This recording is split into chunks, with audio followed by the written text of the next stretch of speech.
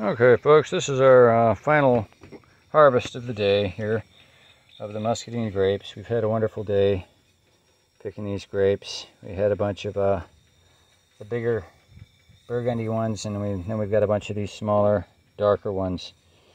And we're firing up to do another batch of jelly right now. The first batch has been produced with an amazing blend with two other native berries, which we are officially announcing at this time. They've been produced with beautyberry and swamp titty.